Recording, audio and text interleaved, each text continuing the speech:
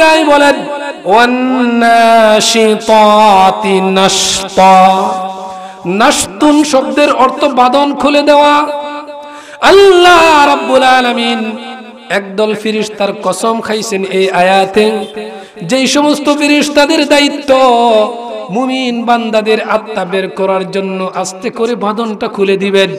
যেই মাত্র মুমিন বান্দার আত্মা বের হওয়ার জন্য বাঁধনটা খুলে দিবেন, অনায়াসে আত্মাটা বের হইয়া সোজা জান্নাতে চলে যাবে। আল্লাহ বলে নাই 24 ঘন্টার ভিতরে আল্লাহ 5 ওয়াক্ত নামাজ দিয়েছেন। 5-10 50 মিনিট সময় লাগে। এই 50 মিনিট সময় যদি কোনো বান্দা আল্লাহর রাস্তায় খরচ করে, আল্লাহ এত দয়ালু, এত মেহেরবান, আল্লাহ বলেন আমি তার আমল নামাই সবের ক্ষেত্রে লিখে দিব সে 24 ঘন্টা আমার গোলামি করেছে। এত দয়ালু আল্লাহ।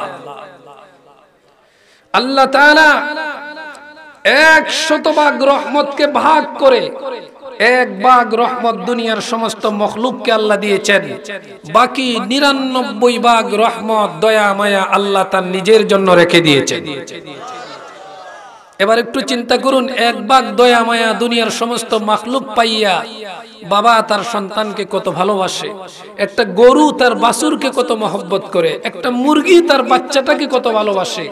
1 ভাগ দয়া মায়া পাইয়া যদি সমস্ত মখলুক যার যার অধীনের বাচ্চাগুলিকে মহব্বত করতে পারে, এর চেয়ে 99 ভাগ দয়া মায়া যেই আল্লাহর হাতে, সেই আল্লাহ তার বান্দাকে কত বেশি ভালোবাসে, এটা চিন্তার বিষয়। এই কথা শোনার পরে আবার অনেকেই মনে মনে প্রশ্ন করতে পারেন যে হুজুর, মা বাবা তার অধীনে সন্তানাদি যতই অপরাধ করুক, যতই খারাপ কাজ করুক, কোনো মা বাবা তো এরকম নাই তার সন্তানকে আগুন দিয়ে জ্বালায়া দিবে। আছে এরকম পাষাণ হৃদয়ের কেউ? তাহলে আল্লাহর কাছে যদি 99 ভাগ রহমত দয়া মায়া থাকে, তাহলে আল্লাহ তার বান্দাকে কিভাবে জাহান্নামের আগুনে জ্বালাইবেন? অতএব চিন্তার কোনো কারণ নাই।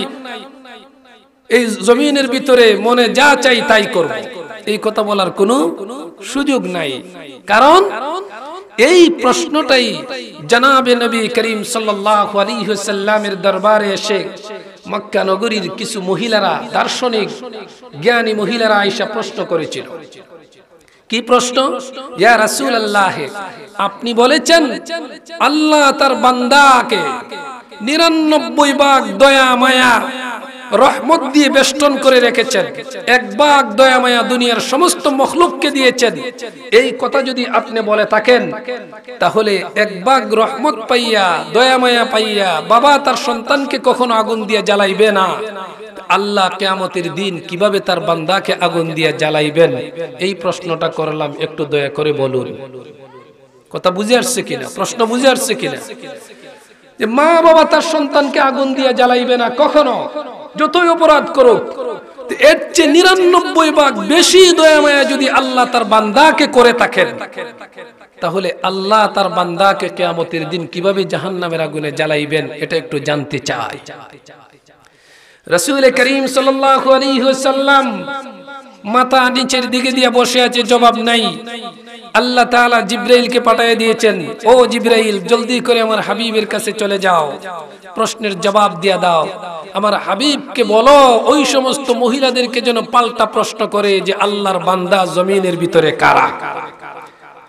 নবীজি প্রশ্ন করলেন, ও মক্কা নগরীর মহিলারা, আমি প্রশ্ন করতে চাই, তোমরা বলো আল্লাহর বান্দা জমিনের ভিতরে কারা?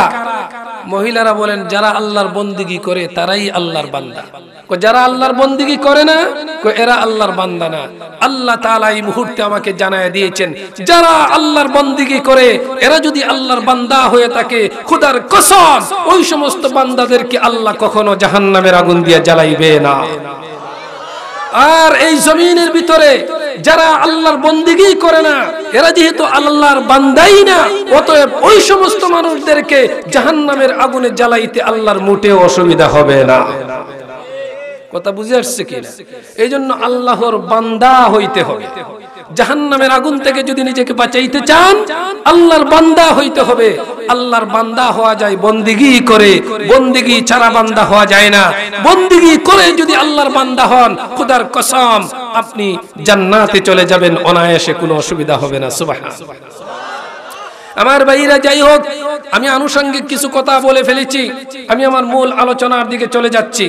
আমার ভাইরা, আমি আপনাদের সামনে মহাগ্রন্থ আল কোরআনের সূরাতুল মুমিনুনের প্রথম দিকের কিছু আয়াত তেলাওয়াত করেছি।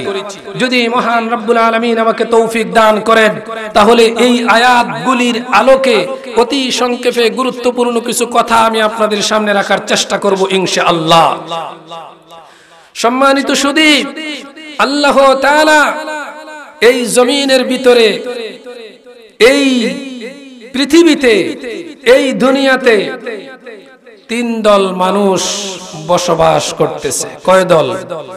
তিন দল মানুষ আছে এই জমিনের ভিতরে। এক দল হলো যারা কালিমা পড়ে ইসলাম গ্রহণ করেছেন, এদেরকে ঈমানদার বলা হয়। আরেক দল হলো যারা কালিমা পড়ে নাই, এরা হলো কাফের। আছে না নাই? উভয় দলের মাঝামাঝি আরেক দল আছে, এরা হলো মুনাফিক। আছে না নাই? মুসলমানও না, কাফেরও না, মাঝামাঝি আরেক দল আছে, এরা হলো মুনাফিক। আল্লাহ তাআলা এই তিন দলের নামে কোরআনের ভিতরে সূরা নাজিল করেছেন। মুমিনদের সম্পর্কে আল্লাহ সূরা নাজিল করেছেন, আবার কাফেরদের বিষয়ে সূরা নাজিল করেছেন, আবার মুনাফিকদের নামেও সূরা নাজিল করেছেন। মুমিনের নামে যেই সূরা নাজিল করেছেন, আমি আপনাদের সামনে যেই সূরা তেলাওয়াত করেছি সেই সূরা সূরাতুল মুমিনুন। মুমিনদেরকে উদ্দেশ্য করে আল্লাহ সেই সূরাটি নাজিল করেছেন। কাফেরদেরকে উদ্দেশ্য করে কাফেরের নামে যেই সূরা নাজিল করেছেন সেই সূরার নাম সূরাতুল কাফিরুন, যেটা আমরা এখানে যারা আছি মোটামুটি অনেকেরই মুখস্থ আছে। কুল ইয়া আইয়ুহাল কাফিরুন, এটা কাফেরদের নামে আল্লাহ নাজিল করেছেন। মুনাফিকদের নামে আল্লাহ সূরা নাজিল করেছেন সূরাতুল মুনাফিকুন।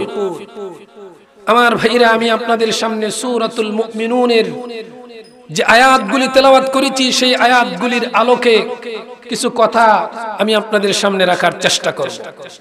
সম্মানিত সুধী, বিশ্ব নবী রাহমাতুল লিল আলামিন সাহাবীদেরকে নিয়ে বসা আছেন, দ্বীনের আলোচনা করতেছেন, গুরুত্বপূর্ণ নসিহত করতেছেন।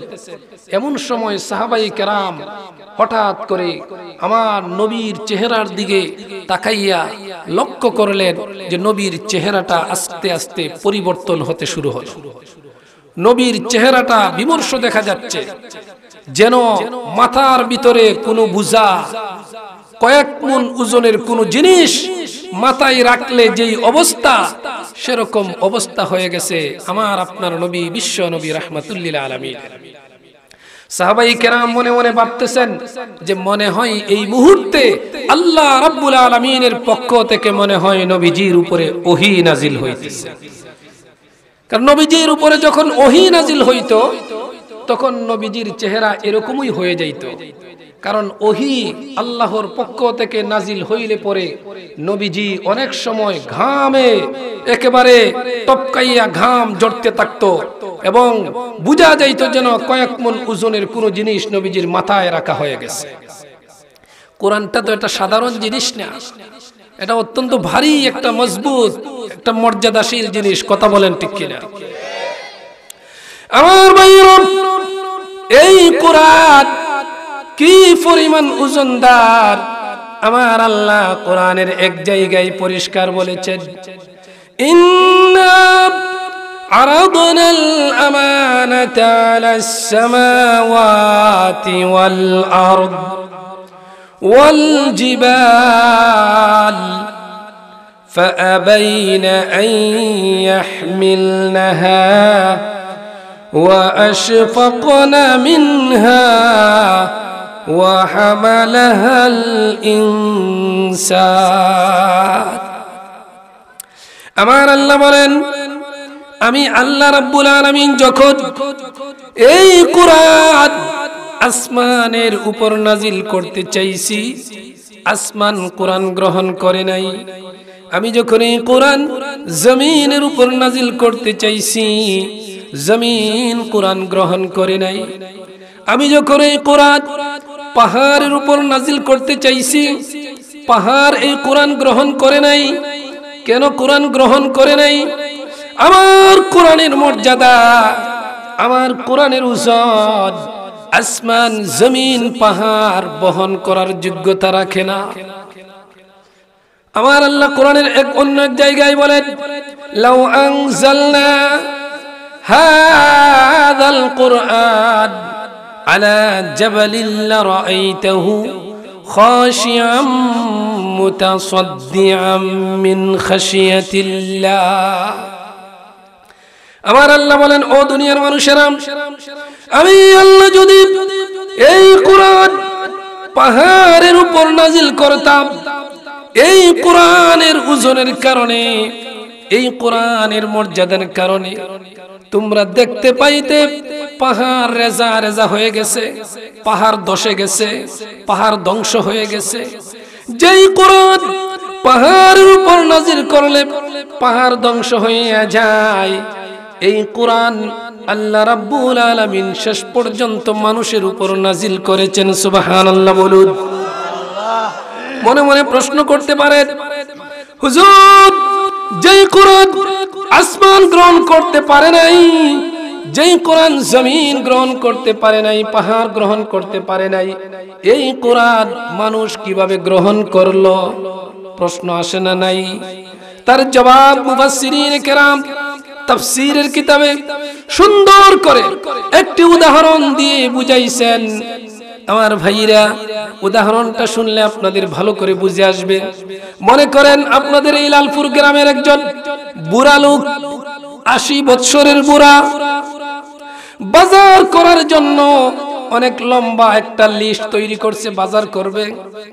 এই লোকের মনে করেন 3 জন ছেলে আছে। কয়জন? একজনের বয়স 25 বছর, আরেকজনের বয়স 22 বছর, আরেকজনের 20 বছর। 3 জন ছেলে আছে। এই বুড়া লোক বাজারের লিস্ট নিয়ে সুনামগঞ্জ শহরে চলে গেছে, বাজার করলো। বাজার কইরা প্রায় 25 থেকে 30 কেজি হয়ে গেছে। এবার একটু দয়া করে বলুন, 80 বছরের বৃদ্ধ লোক এই 30 কেজি ওজনের ব্যাগটা নিয়ে বাড়িতে আসলে কষ্ট হবে কিনা? অবশ্যই কষ্ট হবে। এই লোকটা দোকান থেকে বের হইয়া দাঁড়িয়ে আছে। হঠাৎ করে দেখা যায় 25 বছরের যুবক ছেলেটা বাজারে ঘোরাফেরা করতেছে। ডাক দিল, বাবারে এদিকে আসো, এই দেখো বাজার করছি, প্রায় 30 কেজি ওজন হয়ে গেছে, আমি বুড়া লোক নিতে পারবো না, ওই ব্যাগটা বাড়িতে নিয়ে যাও, তোমার মায়ের কাছে দিয়া দাও।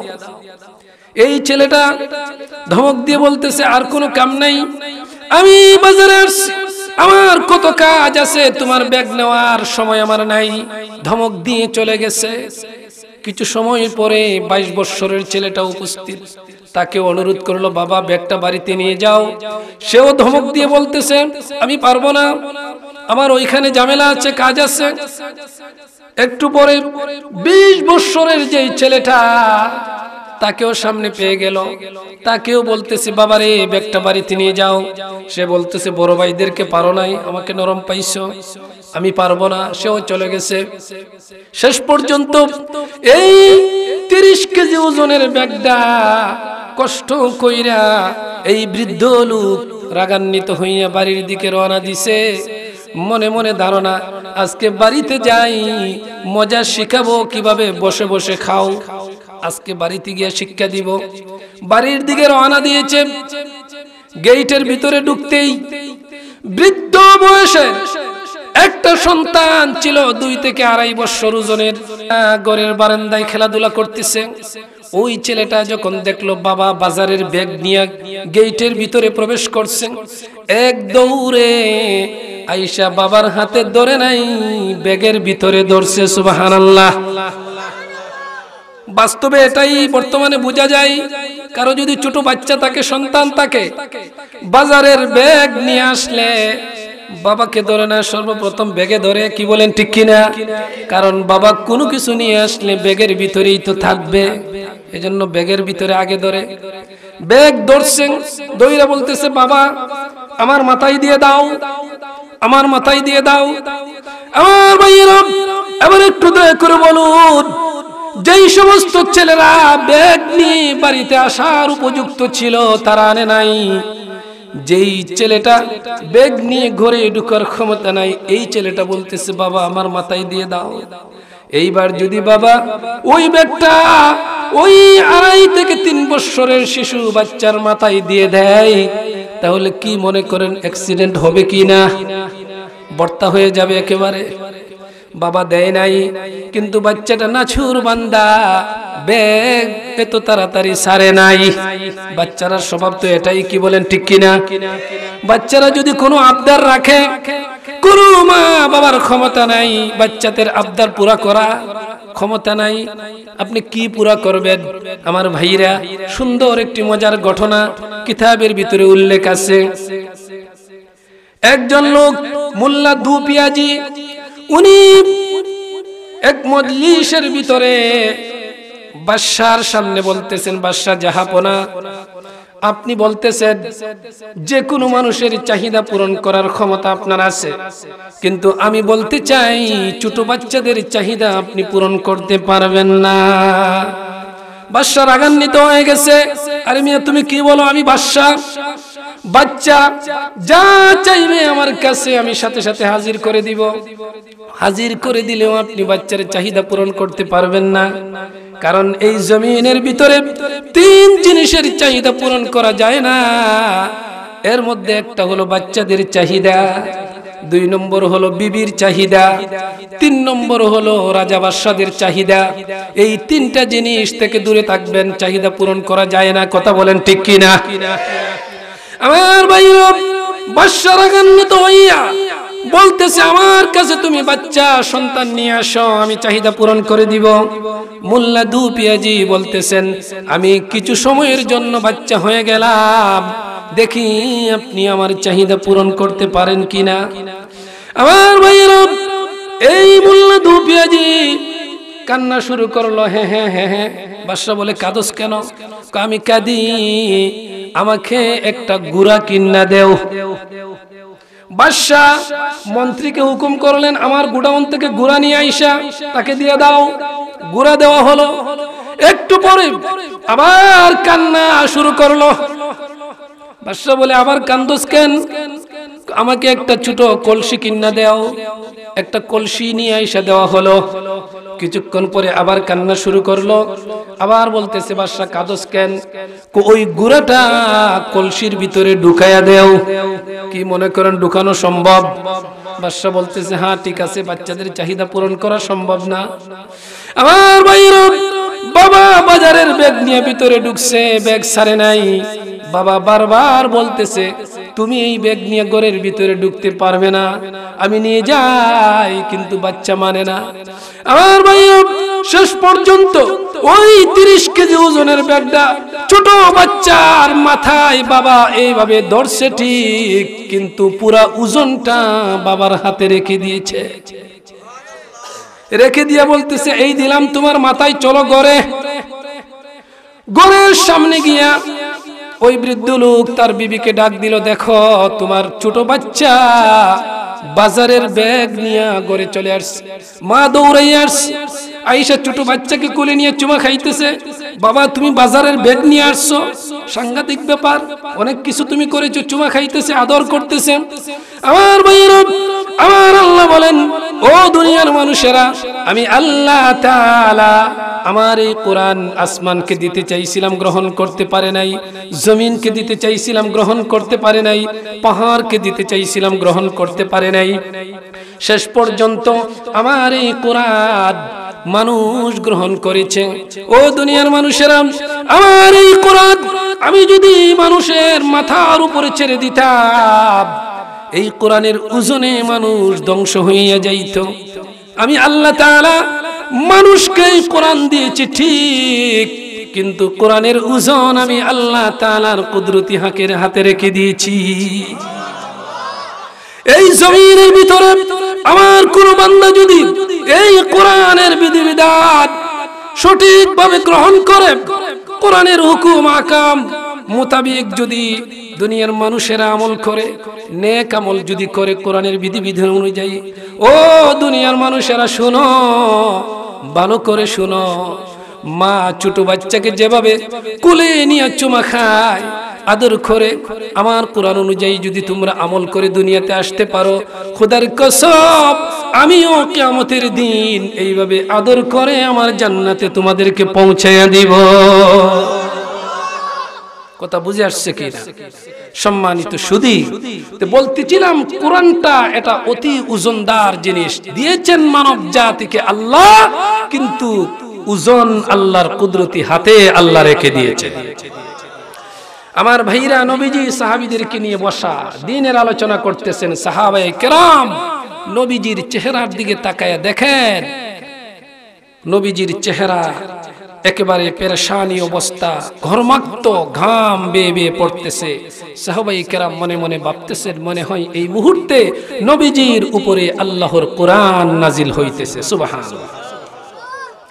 আমার ভাইরা, মা আয়েশা রাদিয়াল্লাহু তাআলা আনহা বলেন, ও দুনিয়ার মানুষেরা, প্রচন্ড শীতের রাত আমার নবীর উপরে যখন আল্লাহ কোরআন নাজিল করতেন, আমি দেখতে পাইতাম আমার নবীর পবিত্র চেহারা মুবারক বেয়ে বেয়ে ঘামগুলি জোরে জোরে পড়তেছে। প্রচন্ড শীতের রাতও যদি কোরআন নাজিল হইতো, নবীজি ঘেমে যাইতেন, গরমাক্ত হয়ে যাইতেন, ঘাম বেয়ে বেয়ে পড়তো। এতে বোঝা যাইত কোরআন একটা অতি ওজনদার জিনিস। কথা বলেন ঠিক কিনা? কিছু সময় পরে নবীজির চেহারা যখন স্বাভাবিক অবস্থায় আসলো, এইবার নবীজি সাহাবায়ে কেরামের দিকে চাইয়া মুস্কি মুস্কি হাসতেছেন। সুবহানাল্লাহ বলেন। নবীজি যখন সাহাবায়ে কেরামের দিকে তাকাইয়া মুস্কি মুস্কি হাসেন, তাহলে কি এটা দুঃসংবাদ? কথা বুঝেন নাই? নবীজি সাহাবায়ে কেরামের দিকে চাইয়া হাসতেছেন, দুঃসংবাদ না সুসংবাদ? সুসংবাদ। এইবার নবীজি বলেন, ও আমার সাহাবায়ে কেরাম, আল্লাহ তাআলা এই মুহূর্তে আমার উপরে সূরাতুল মুমিনুনের প্রথম দিকের 11টি আয়াত এই মুহূর্তে আমার উপরে নাজিল করে দিয়া প্রকৃত মুমিনকে, এই দুনিয়ার ভিতরে খাঁটি মুমিনকে তাদের পরিচয় দিয়েছেন, তাদের বৈশিষ্ট্য, তাদের গুণাবলী আল্লাহ তাআলা এই আয়াতগুলির দ্বারা আমাকে জানায় দিয়েছেন। সুবহানাল্লাহ। আপনারা কি জানতে চান খাঁটি মুমিনকে এই জমিনের ভিতরে? খাঁটি মুমিন না হইলে জান্নাত পাওয়া যাবে না। এমনিতেই তো ইমানদার অভাব নাই, কালিমা পড়ছে মুসলমান হয়ে গেছে, কিন্তু মুসলমানিত্ব কয়জনের আছে? মুসলমানিত্ব নাই, ইমানদারিত্ব নাই, নামে মুসলমান, জমিনের ভিতরে অভাব নাই, কিন্তু খাঁটি মুসলমান, খাঁটি মুমিনের অভাব এখনো আছে। কথা বলেন ঠিক কিনা? এজন্য খাঁটি মুমিন কাকে বলে, প্রকৃত মুমিন কাকে বলে, এই সম্পর্কেই আল্লাহ তাআলা তার হাবিবের উপর এই মুহূর্তে সূরাতুল মুমিনুনের প্রথম দিকের 11টি আয়াত নাজিল করেছেন। সেই আয়াতগুলি নাজিল হওয়ার পরে রাসূল করিম সাল্লাল্লাহু আলাইহি ওয়াসাল্লাম সাহাবীদেরকে সুসংবাদ দিলেন, মুস্কি মুস্কি হাসতেছেন, সুসংবাদ দিতেছেন। সুবহানাল্লাহ। বন্ধুগণ আমার, সাহাবায়ে কেরাম বলেন, ইয়া রাসূলুল্লাহ, কি সুসংবাদ আল্লাহ আমাদেরকে দিবেন একটু বলেন। নবীজি বলতেছেন, ও আমার সাহাবায়ে কেরাম, এই মুহূর্তে আল্লাহ তাআলা সূরাতুল মুমিনুনের 11টি আয়াত নাজিল করে দিয়া মুমিনের 7টি গুণ, যেই 7টি গুণ মুমিনের ভিতরে থাকবে, ইমানদারের মধ্যে থাকবে, এই লোকটাই জমিনের ভিতরে খাঁটি মুমিন। আর এই 7টি গুণের কোন একটা যদি তার ভিতরে না থাকে, যদিও দুনিয়ার মানুষের কাছে সে মুমিন, মুসলমান, আল্লাহ বলেন আমি আল্লাহর কাছে সে প্রকৃত মুমিন হতে পারলো না। সম্মানিত সুধী, এই 7টি গুণ আমি আপনাদের সামনে অতি সংক্ষেপে আলোচনা করব। এই 7টি বৈশিষ্ট্য, 7টি গুণাবলী যদি আমার আপনার ভিতরে থাকে, আলহামদুলিল্লাহ, শুকরিয়া আদায় করবেন। যদি কোনো একটা একটা গুণ আমার আপনার মধ্যে না থাকে, ঘাটতি থাকে, তাহলে সেই গুণটা পূরণ করার নিয়ত রাখেন, সেই গুণটা আবার নিজের মধ্যে বাস্তবায়ন করার চেষ্টা করবেন। কথা বলেন ঠিক কিনা? সম্মানিত সুধী, আল্লাহ তাআলা প্রথমেই বলেন ক্বাদ আফলাহাল মুমিনুন, মুমিন যারা, ঈমানদার যারা, এরা কামিয়াব হয়ে গেছে। সুবহানাল্লাহ। মুমিন যারা, এরা সফলতা, কামিয়াব হয়ে গেছে। এখন মুমিন কারা জানার দরকার আছে না নাই? আওয়াজ দিয়ে বলেন।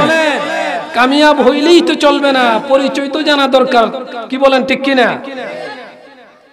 ক্বাদ আফলাহাল মুমিনুন, মুমিনরা কামিয়াব হয়ে গেছে, আল্লাহ তাআলা জানায় দিয়েছেন। এবার মুমিন কারা আমরা সচরাচর বুঝি, যারা আল্লাহ তাআলার উপর, তার রাসূলের উপর, আসমানি কিতাবের উপর, ফেরেশতাদের উপর যারা পরিপূর্ণভাবে খালিস নিয়তে ঈমান আনছে, তারাই তো বাহ্যিক দৃষ্টিতে মুমিন। কথা বলেন ঠিক কিনা? যারাই এই কলিমাটা পড়েছে লা ইলাহা ইল্লাল্লাহু মুহাম্মাদুর রাসূলুল্লাহ, এই কলিমাটা যারা পড়ছে এরাই তো ঈমানদার। কি বলেন ঠিক কিনা? সে এই কলিমাটার দাম আছে না নাই? আর আওয়াজ দিয়ে বলেন, কি পরিমাণ দাম আছে? এই কলিমা পড়ে যেই লোকটা ঈমান গ্রহণ করলো তাকে ঈমানদার, তাকে মুমিন বলা হয়। এরকম একজন মুমিন এক পাল্লাই যদি রাখা হয়, সে হতে পারে গরিব, সে হতে পারে রিকশা চালক, সে হতে পারে ঠেলাগাড়ি চালক, সে হতে পারে দিনমজুর, সে হতে পারে দরিদ্র, সে হতে পারে গরিব। এরকম একজন অসহায় গরিব লোক, কিন্তু তার মধ্যে ঈমান আছে। কি আছে? তার মধ্যে ঈমান আছে। এরকম ঈমানদার একটা লোক একদিকে রাইখা তামাম দুনিয়ার যত বেঈমান কাফেরের প্রেসিডেন্ট, রাজা, বাদশা, ধনীরা আছে, ঈমান নাই, ওই সমস্ত লোকদেরকে যদি আরেক জায়গায় রাখা হয়, মিজানের পাল্লা টান দিলে, ওজন দিলে, হিসাব করলে আল্লাহর কাছে এই গরিব লোক যার মধ্যে ঈমান আছে, ওই সমস্ত বেঈমান কাফের, কোটি কোটি বেঈমান কাফেরের চেয়েও তার ওজন অনেক ভারী হয়ে যাবে। সুবহানাল্লাহ। ঈমানের দাম আছে না নাই? শুধু এখানেই শেষ নয়, কেউ যদি ঈমান গ্রহণ করে আল্লাহ তাআলা তাকে অনেকগুলি পুরস্কার দান করেন। এর মধ্যে একটা পুরস্কার রাসূল করিম সাল্লাল্লাহু আলাইহি ওয়াসাল্লাম পরিষ্কার বলেছেন যে ঈমান আনার আগে একটা লোক মূর্তি পূজা করে, আগুন পূজা করে, বিভিন্ন ভাবে বিদুর মিল্লাইনে সে নাফরমান, কাফের, বেঈমান, শত শত বৎসর অতিবাহিত করেছে গুনার কাজে, নাফরমানির কাজে। এরকম একটা লোক যেই মাত্র খালিস নিয়তে ঈমান আনলো, তার প্রথম নম্বর পুরস্কার সাথে সাথে ঈমানের বদৌলতে তার জীবনের সমস্ত গুনাহগুলি আল্লাহ তাআলা ধুয়ে মুছে পরিষ্কার করে দেন। কথা বুঝে আসছে কিনা? ঈমান আনার আগে যত গুনাহ করছিল, যত শিরিক করছিল, মূর্তি পূজা করছিল, যত গুনাহ করছিল, এরকম নাফরমান, বেঈমান, কাফের যেই মাত্র ঈমান আনলো, ঈমান আনার বদৌলতে তার জীবনের সমস্ত গুনাহ আল্লাহ মাফ করে দেয়। আমার ভাইরা, মক্কার জমিনে আমার নবী কাবা শরীফের সামনে নামাজরত অবস্থায় আছেন। আমি আপনাদেরকে বোঝাবার জন্য ঘটনাটি উল্লেখ করতেছি। কোন বেঈমান কাফের যখন কালিমা পড়ে, সাথে সাথে তার গুনাহ আল্লাহ মাফ করে দেয়। নবীজি কাবা শরীফের সামনে দাঁড়িয়ে নামাজ আদায় করতেছেন। মক্কা নগরীতে ব্যবসা করার জন্য দাউস গোত্রের বড় একজন সর্দার, দার্শনিক, গবেষক, জ্যোতিষী, সর্বপ্রকারের বিদ্যা তার মধ্যে আছে, এরকম একটা বিজ্ঞ লোক মক্কা নগরীতে আসছে ব্যবসা করার জন্য। ব্যবসা করার জন্য মক্কা নগরীতে আসছে। মক্কার জমিনের বেঈমান কাফেররা ওই লোকটাকে গোপনে তাদের রাজমহলে ডাকাইয়া তাকে সতর্ক করে দিয়ে বলতেছে, ভাই তুফাইল, আপনি দাউস গোত্রের সর্দার, ব্যবসা করার জন্য মক্কার জমিনে আপনি আসছেন, আপনাকে একটা সতর্কবাণী দেওয়া দরকার। কি সতর্ক? আমাদের এই মক্কা নগরীতে কিছুদিন হলো নতুন একটা পাগলের আবির্ভাব, নাউজুবিল্লাহ বলেন। আমার নবীকে মক্কা নগরীর লোকেরা পাগল বলে। আমার নবী পাগল নাকি? আমার ভাইরা, আমার নবী কারীম ইবনে কারীম, আমার নবীর বংশধর। আপনি যদি খুঁজে দেখেন, বংশধরের ভিতরে হাজার হাজার নবী আল্লাহ দুনিয়াতে পাঠাইছেন। সুবহানাল্লাহ। আমার নবীর যে বংশ, কুরাইশ বংশ, মক্কার জমিনে গোটা আরব দেশে এর চেয়ে ভদ্র, এর চেয়ে শরীফ বংশ পৃথিবীতে আর নাই। এখানেই শেষ নয়, আমার নবী যেই পরিবারে জন্মগ্রহণ করেছেন, কিয়ামত পর্যন্ত এত সম্ভ্রান্ত পরিবার দুনিয়াতে আর আসবে না। নবীকে পাগল বলে। আমার নবীকে কটাক্ষ করে কেউ কথা বললেন, আমার আল্লাহ তা সহ্য করতে পারে নাই। আমার আল্লাহ বলেন, ও দুনিয়ার মানুষেরা, আমার এই জমিনের ভিতরে তুমি যদি নামাজ না পড়ো আমার রাগ উঠে না, তুমি যদি রোজা না রাখো আমার রাগ আসে না। আমি তোমাকে আমার জমিন থেকে বহিষ্কার করে দেই নাই। নামাজ পড়ছস না, আজকে কালকে পড়বে না, নামাজ পড়স না, আমি চাইলে শাস্তি দিতেও পারি, নাও দিতে পারি। কথা বলেন ঠিক কিনা? কিন্তু এই জমিনের ভিতরে আমার প্যারা হাবিবকে কেউ যখন কটাক্ষ করে কোনো কথা বলে, আমি রব্বুল আলামিন সহ্য করতে পারি না। আমার নবীকে এই জমিনের ভিতরে কেউ পাগল বলবে, আমি আল্লাহ সহ্য করব, তা হয় না। মক্কার জমিনের লোকেরা নবীকে পাগল বলে। আমার আল্লাহ কোরআনের ভিতরে তাদের জবাব দিয়া দিয়েছেন, ওয়ামা সাহিবুকুম বিমাজনুন। ও মক্কার জমিনের লোকেরা, আমার নবীকে তোমরা পাগল বলো, খবরদার, আমার নবী কোনো অবস্থায় উনি পাগল না। আমার নবীর মতো এত ভদ্র, এত শরীফ, এত সম্মানী কিয়ামত পর্যন্ত কোনো কাউকে আমি জমিনে পাঠাইব না। আমার নবীকে মক্কা নগরীর লোকেরা কবি বলে গালি দেয়। আল্লাহ তাআলা কোরআন নাজিল করেছেন নবীর উপরে। আমার নবী যখন কোরআন তেলাওয়াত করে, মক্কা নগরীর লোকেরা বলে উনি তো একজন কবি, আমরাও কবি, উনিও কবি, অতএব আমাদের মধ্যে আর উনার মধ্যে কোনো পার্থক্য নাই। আমার আল্লাহ তাদের কথার জবাব দিয়েছেন, ওয়ামা আল্লামনাহু আশ-শি'রা ওয়ামা ইয়ানবাগী লা ইন হুয়া ইল্লা যিকরু ওয়া কুরআনুম মুবিন। ও মক্কা নগরীর লোকেরা, আমার নবী কোন ধরনের কবি না। আমার নবী যা কিছু তেলাওয়াত করা হয় এটা আসমানি আওয়াজ, আসমানি কিতাব। আমার নবীকে আমি আল্লাহ তাআলা কবিতা শিক্ষা দেই নাই। ওমা আল্লামনাহু আশ-শি'রা, আমি কবিতা শিক্ষা দেই নাই। আমার নবীকে কবি বলা তোমাদের জন্য উচিত না। আমার নবীকে গণক বলে গালি দেয়। আমার আল্লাহ তারও জবাব দিয়া দিয়েছেন, ওয়ালা বিকাউলি কাহিন। কাহিন শব্দের অর্থ হলো গণক। আমার আল্লাহ জানায় দিয়েছেন, ও মক্কা নগরীর লোকেরা, আমার নবী গণক না, আমার নবী গণক না। গণক বললে, গালি দিলে আমি আল্লাহ সহ্য করতে পারি না।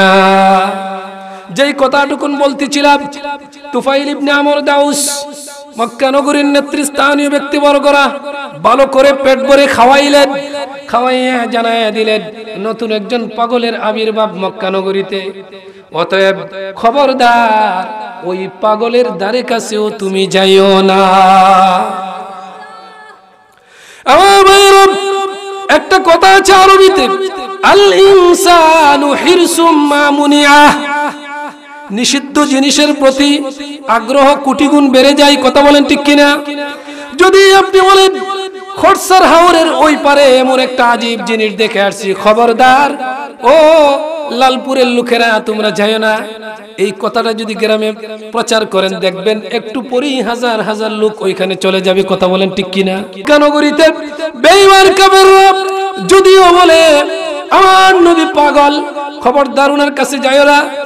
এই কথা বলার আগে তুফাইল ইবনে আমর দাউস বলেন, উনি পাগল না ভালো, আমার দেখার কোনো দরকার ছিল না।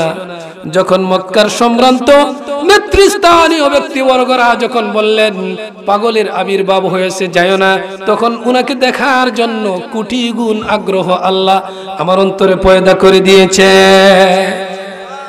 তুফাইল ইবনে আমর দাউস গোত্রের সর্দার, অগ্নি পূজক, মূর্তি পূজারী, নাফরমান। নবীজি কাবা ঘরের সামনে দাঁড়িয়ে নামাজ পড়তেছেন। নবীজির কাছাকাছি চলে গেছে যে পাগল লোকটাকে একটু দেখে আসি। কাছাকাছি গিয়ে দেখে নবীজি সুললিত কণ্ঠে নবীজির জবান দিয়া কোরআন তেলাওয়াত করতেছেন নামাজের ভিতরে। সুবহানাল্লাহ। নবীজির কণ্ঠ, নবীজির সুললিত কণ্ঠ একবার যদি কেউ শুনে, পাগল না হয়ে নিস্তার নাই। নবীজির তেলাওয়াত তুফাইল ইবনে আমর দাউস মনোযোগ দিয়ে শুনলেন। শোনার পরে সেও একজন বড় দার্শনিক, গবেষক, জ্যোতিষী ছিল। সে মনে মনে ভাবতেছে, এত সুন্দর তেলাওয়াত, এটা তো কোনো কবির কবিতা নয়, এটা জ্যোতিষীর বাণী নয়, এটা গণকের বাণী নয়, এটা নিশ্চয়ই আসমানি কোনো আওয়াজ, নিশ্চয়ই আল্লাহর পক্ষ থেকে কোনো কুদরতি আওয়াজ ছাড়া আর কিছুই না। আমার ভাইরা, নবীজির নামাজ শেষ, নবীজির হুজরাতে চলে গেছেন। তুফাইল ইবনে আমর দাউস হুজরাতে চলে গেছেন। হুজরাতে গিয়ে নবীজির কাছে গিয়ে বলতেছেন, মক্কা নগরীর বেঈমান কাফেররা, লিডাররা আমাকে বাধা দিয়েছিল আপনার কাছে না আসার জন্য।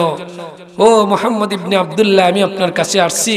আপনার চেহারা, আপনার তেলাওয়াত বলে দিচ্ছে আপনি সম্ভ্রান্ত পরিবারের লোক। অতএব আপনি দেরি না কইরা এই মুহূর্তে আমাকে কালিমা পড়ে মুসলমান বানায় দেন।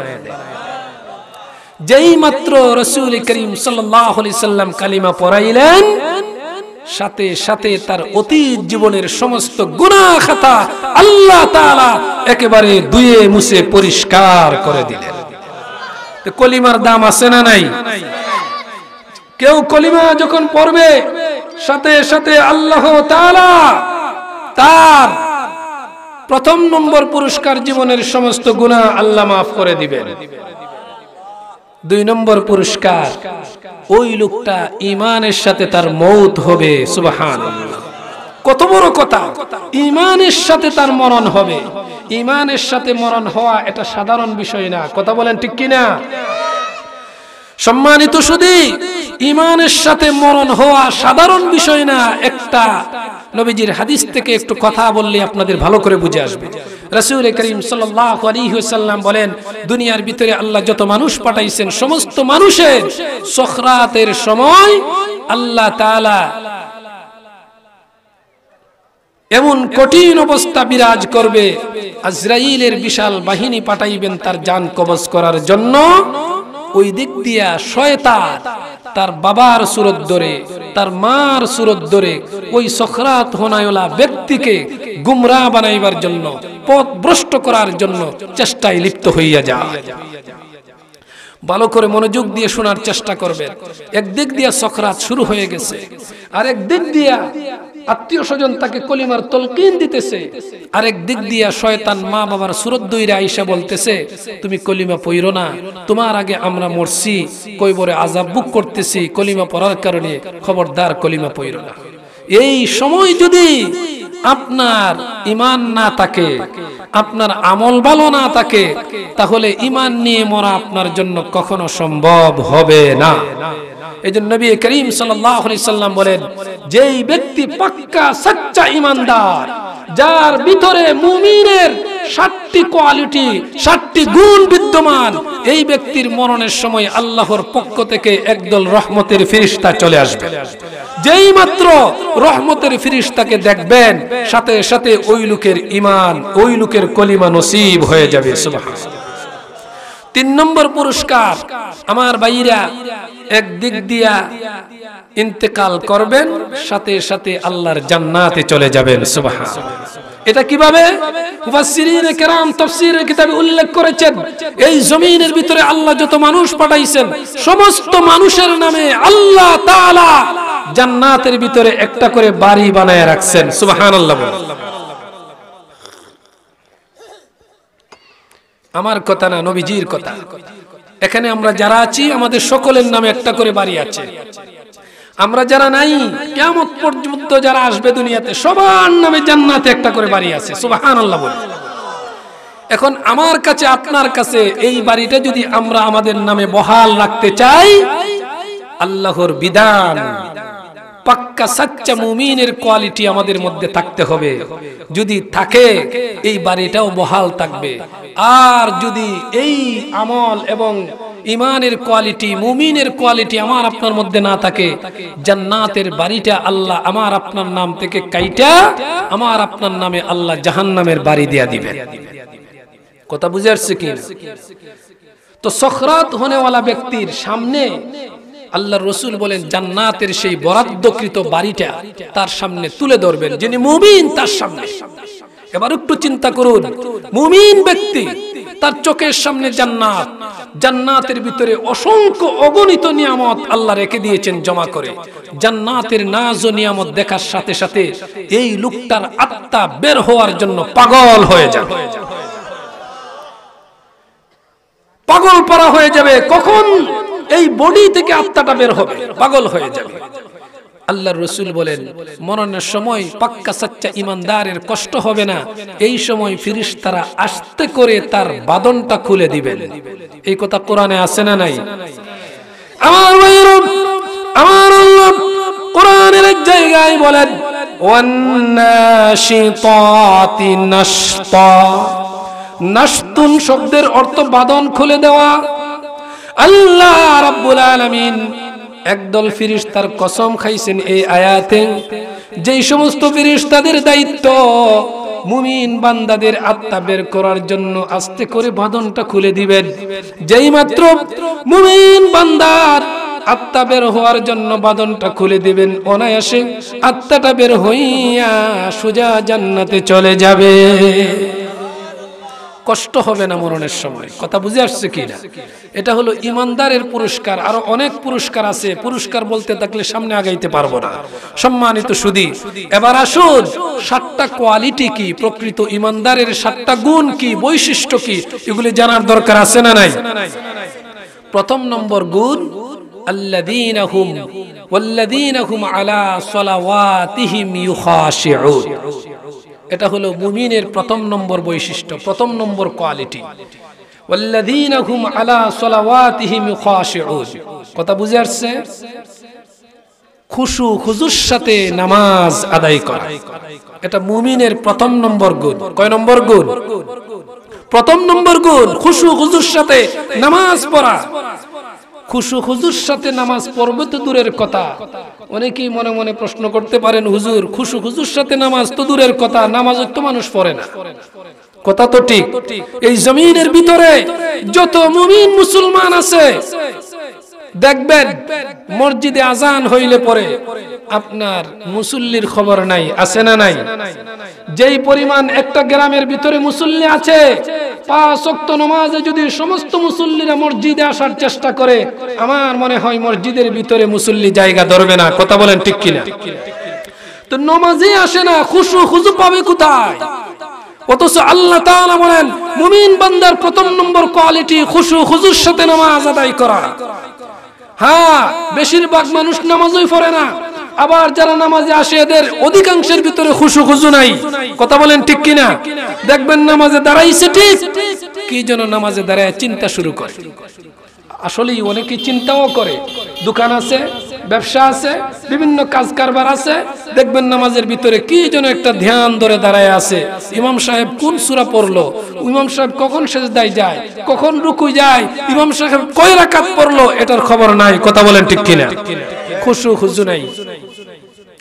আমার ভাইরা, বিশ্ব নবী রাহমাতুল লিল আলামিন বলেন, ও দুনিয়ার মানুষেরা, আল্লাহর কোন বান্দা যখন মসজিদে নামাজ আদায়ের জন্য চলে আসে, নামাজের ভিতরে কিছু গুরুত্বপূর্ণ জিনিস আল্লাহ তাআলা দিয়েছেন।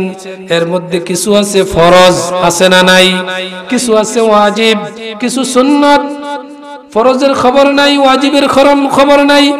নামাজের ভিতরে দাঁড়াইলো ঠিক, কিন্তু ওয়াজিবের খবর নাই। এরকম অনেক মুসল্লি আছে দেখবেন, এবং তাড়াহুড়া কইরা নামাজ আদায় করে, রুকু থেকে সোজা হইয়া দাঁড়ায় না, সিজদায় চলে যায়, আছে না নাই? এক সেজদা দিয়া কোন সূরত মাথাটা 2-2.5 ইঞ্চি তুলে আবার দ্বিতীয় সেজদায় চলে যায়, সোজা হইয়া বসে না। আর নবী বলেন এইভাবে যদি আল্লাহর কোন বান্দা নামাজ আদায় করে, এরকম নামাজ মরণের আগ পর্যন্ত পড়লেও আল্লাহ রাব্বুল আলামিনের কাছে কোনো সওয়াব নাই। কারণ রুকু থেকে সোজা হইয়া দাঁড়ানো ওয়াজিব, এক সেজদা দিয়া সোজা হইয়া বসে দ্বিতীয় সেজদায় যাওয়া ওয়াজিব। আপনি ইচ্ছাকৃতভাবে সোজা হইয়া দাঁড়াইলেন না, আপনার ওয়াজিব ছুটে গেল। আপনি সেজদা দিয়া সোজা হইয়া বসলেন না ইচ্ছাকৃতভাবে, আপনার ওয়াজিব ছুটে গেল। এরকম ইচ্ছাকৃতভাবে যদি এরকম নামাজ আপনি আদায় করেন, সহু সেজদা দিলেও নামাজ পূর্ণ হবে না। ভুল ক্রমে যদি আপনার কোনো ওয়াজিব ছুটে, সহু সেজদা দিলে আপনার নামাজ আদায় হয়ে যাবে।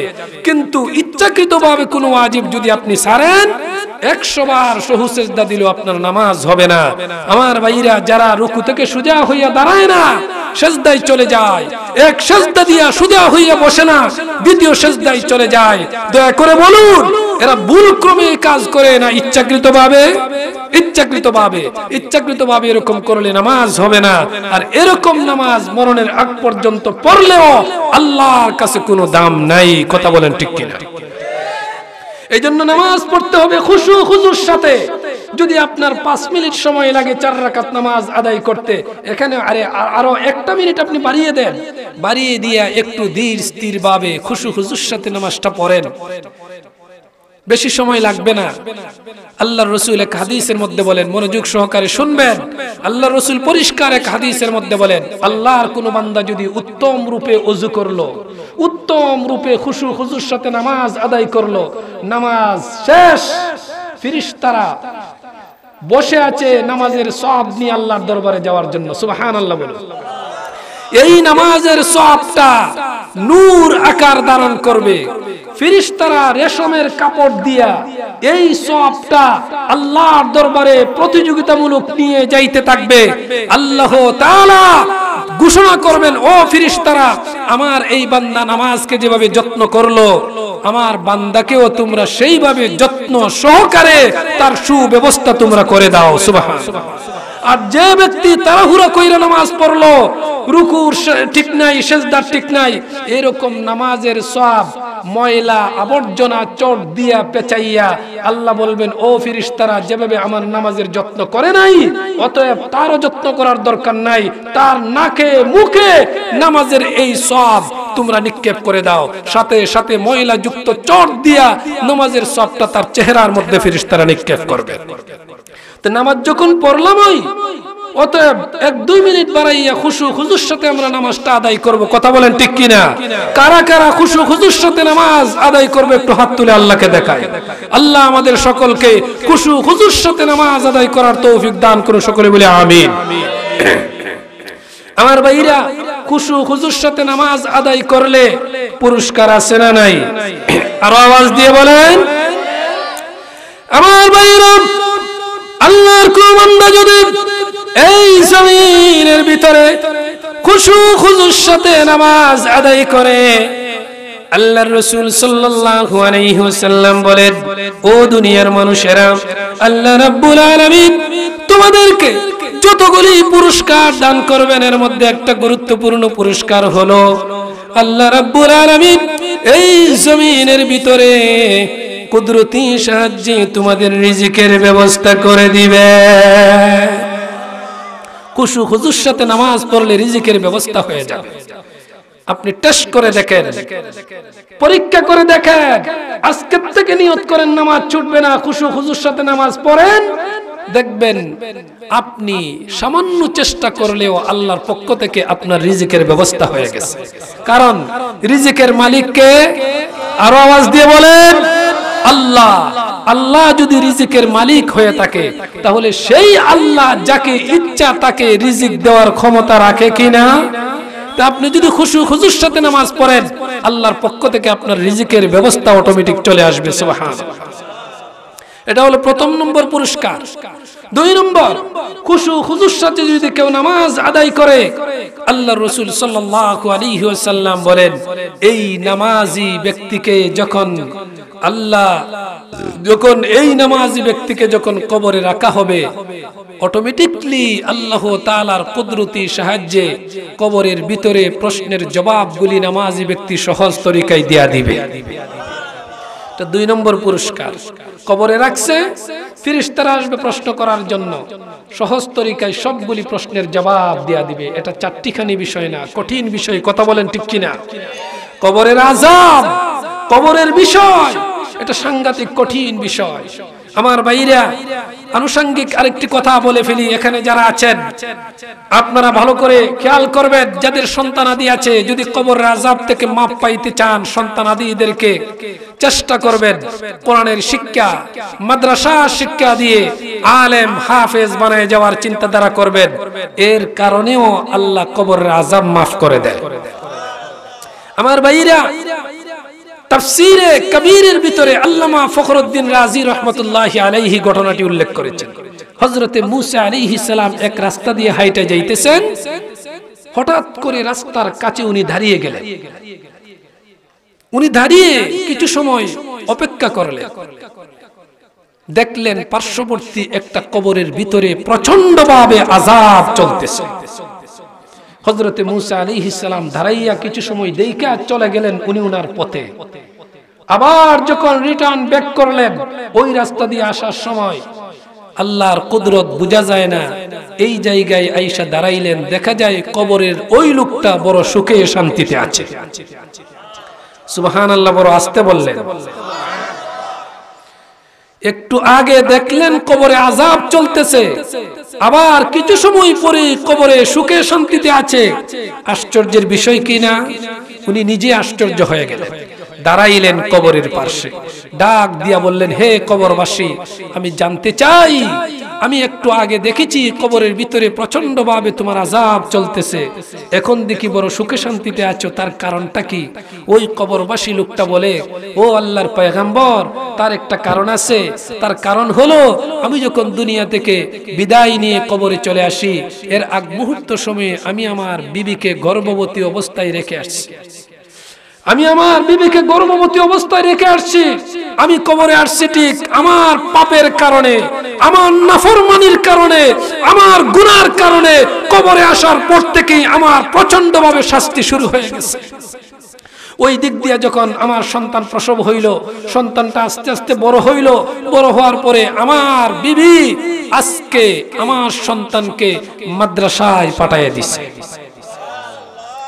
মাদ্রাসার হুজুর আমার ছেলেকে আজকে এই মুহূর্তে কোরআন শরীফে সবক দিয়েছে, বিসমিল্লাহির রহমানির রহিম। যেই মাত্র এই সবক উস্তাদ তাকে দিল, সাথে সাথে আল্লাহ তাআলা ঘোষণা করলেন, এক দিক দিয়া আমার এই বান্দার ছেলের জবান থেকে আমার নাম বের হবে, আর এক দিক দিয়া এই ছেলের বাবাকে আমি কবরে আযাব দিব। তা হয় না, সাথে সাথে আল্লাহ তাআলা আমাকে ক্ষমা করে দিয়া কবরটাকে জান্নাতের বাগান বানায়া দিয়েছে। এজন্য আজকে এই মাহফিল থেকে প্রতিজ্ঞা করি, যত শিক্ষা আছে এর মধ্যে সবচেয়ে উত্তম শিক্ষা হলো, আলহামদুলিল্লাহ আপনাদের প্রধান অতিথি চলে আসছে। আমরা সবাই বলি আলহামদুলিল্লাহ। যার অপেক্ষায় আপনারা বসে আছেন, শরীফুজ্জামান রাজীবপুরী সাহেব, উনি চলে আসছেন। কিছু সময়ের ভিতরেই উনি আপনাদের সামনে উপস্থাপন করা হবে ইনশাআল্লাহ। ধৈর্য সহকারে বসেন। বাহিরে যারা ঘোরাফেরা করতেছেন আপনারাও চলে আসেন। আমি আমার আলোচনা ইনশাআল্লাহ শেষ পর্যায়ে নিয়ে যাব। সম্মানিত সুধী, যেই কথাটুকুন বলতেছিলাম, যাদের সন্তানাদি আছে প্রতিজ্ঞা করেন একটা ছেলেকে কোরআনের হাফেজ বানাবেন, একটা ছেলেকে আলেম বানাবেন। আপনার কঠিন বিপদের সময় সেই ছেলেটাই আপনার কাজে লাগবে। কথা বলেন ঠিক কিনা? সম্মানিত সুধী, প্রথম নামাজ খুশু খুজুর সাথে আদায় করলে তার দ্বিতীয় পুরস্কার, কবরের ভিতরে প্রশ্নের জবাবগুলি সহি শুদ্ধভাবে সে দিতে পারবে। সুবহানাল্লাহ। এটা হলো মুমিনের প্রথম নম্বর কোয়ালিটি, খুশু খুজুর সাথে নামাজ আদায় করা। আমার ভাইরা, মুমিনের দুই নম্বর গুণ আমার আল্লাহ কোরআনের ভিতরে বলেছেন, ওয়াল্লাযীনা হুম আনিল লাগবি মুরিদুন। মুমিন বান্দার 2 নম্বর গুণ হলো অনর্থক কথাবার্তা, অনর্থক কাজ থেকে সে নিজেকে হেফাজত রাখে। আমার ভাইরা, এই যে জমিনের ভিতরে যত ধরনের অনর্থক কথা আছে, কাজ আছে, এগুলির হিসাব আল্লাহ রাব্বুল আলামিনের দরবারে একদিন দিতে হবে। এই জন্য যত সময় পর্যন্ত অনর্থক কথাবার্তা বলবেন, কাজকর্ম করবেন, এই সময়টা তাসবিহাতে নিয়ে আল্লাহর জিকির করবেন, কোরআন তেলাওয়াত করবেন, দেখবেন উপকার হবে। কথা বলেন ঠিক কিনা? এই জন্য আপনাদের খেদমতে অনুরোধ, অনর্থক কথাবার্তা, মানুষের সমালোচনা, চুগলখড়ি, এগুলি থেকে নিজেকে হেফাজত রাখতে হবে। আমার নবী বলেন, ইযা তাম্মাল আকলু নাকাসাল কালাম। রাসূল করিম সাল্লাল্লাহু আলাইহি সাল্লাম বলেছেন, মান সাকাতা নাজা। যে ব্যক্তি চুপ থাকে, আল্লাহ রাব্বুল আলামিন ওই ব্যক্তিটাকে নিরাপদে রাখেন। সুবহানাল্লাহ বলুন। ইযা তাম্মাল আকলু নাকাসাল কালাম। যার জ্ঞান পূর্ণ হয়ে যায়, তার আকল পূর্ণ হয়ে যায়। যেই ব্যক্তির জ্ঞান পূর্ণ হয়, তার কথা কমে যায়। দেখবেন জ্ঞানী লোকেরা বেশি কথা বলে না। কথা বলেন ঠিক কিনা? দেখবেন বড় বড় ডাক্তারের কাছে যাবেন, ইঞ্জিনিয়ারের কাছে যাবেন, শিক্ষিত লোকের কাছে যাবেন, দেখবেন অতি অল্প কথা বলে। কথা বলেন ঠিক কিনা? কিন্তু বেশি কথা বললে ভুল বেশি হয়। মান কাসুরা লুগাতুহু কাসুরা গালাতুহু। অধিক কথা যদি আপনি বলেন, দেখবেন ভুল বেশি হয়ে যাবে। এমন ভুল আপনার কথার দ্বারা তৈরি হয়ে যাবে, যেই ভুলের মাসুল আপনি দিতে দিতে আপনি হেরান হয়ে যাবেন। কথা বলেন ঠিক কিনা? কারণ এমন কথা আপনি বলে ফেলেছেন, দেখবেন পরবর্তীতে আপনি মার্ডারের আসামি, কিন্তু আপনি দ্বারে কাছে না মার্ডারের। কথা বলেন ঠিক কিনা? এইরকম অনর্থক কথা, অনর্থক কাজ, এগুলি থেকে নিজেকে হেফাজত করা মুমিনের 2 নম্বর গুণ। কথা বুঝে আসছে কিনা? সম্মানিত সুধী, মুমিনের 3 নম্বর গুণ, ওয়াল্লাযীনা হুম লিয-যাকাতি ফাইলুন। যারা ধনী আছেন, যারা টাকাওয়ালা, পয়সাওয়ালা, বৎসরে একবার হিসাব করে যাকাত দিতে হবে। কথা বলেন ঠিক কিনা? এটা মুমিনের 3 নম্বর গুণ। আমার ভাইরা, আজকে যাকাতের প্রচলন আমাদের দেশে নাই, এই জন্য অভাব অনটন দেশ থেকে যায় নাই। কথা বলেন ঠিক কিনা? আজকে যাকাতের প্রচলন যেভাবে নবীর যুগে, সাহাবায়ে কেরামের যুগে যেভাবে যাকাতের প্রচলনটা বিদ্যমান ছিল, এখনো যদি যাকাত প্রথা এই জমিনে চালু হয়, খোদার কসম করে বলতে পারি, এই জমিনে কখনো গরিব থাকবে না। হযরত উমর ফারুক রাদিয়াল্লাহু তাআলা আনহুর যুগে যাকাত খাওয়ার মতো লোক নাই, গরিব লোক নাই।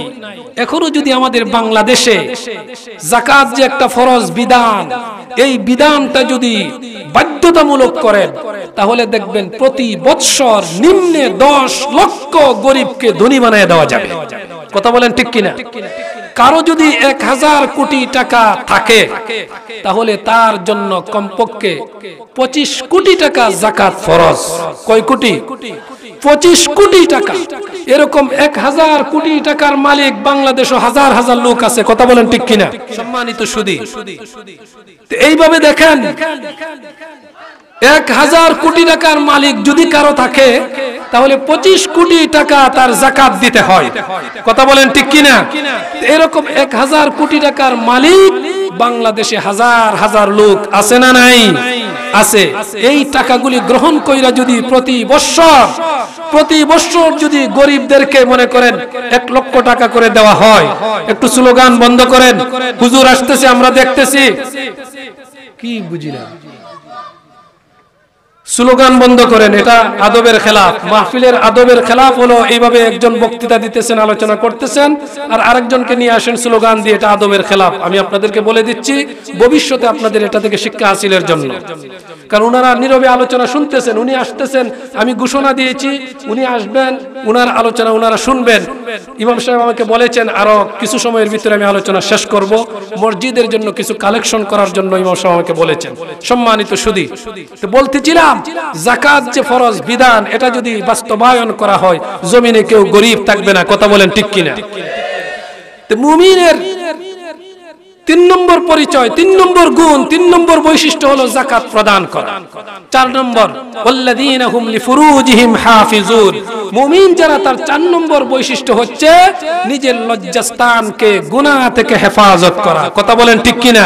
আমার ভাইরা, আল্লামা সুফিয়ান সৌরি রহমতুল্লাহ আলাইহি বলেন, প্রত্যেক প্রত্যেকটা মানুষের 3.5 হাত বডির ভিতরে অসংখ্য অঙ্গনিত অঙ্গ প্রত্যঙ্গ আছে। এর মধ্যে 2টা অঙ্গ বড় বিপজ্জনক।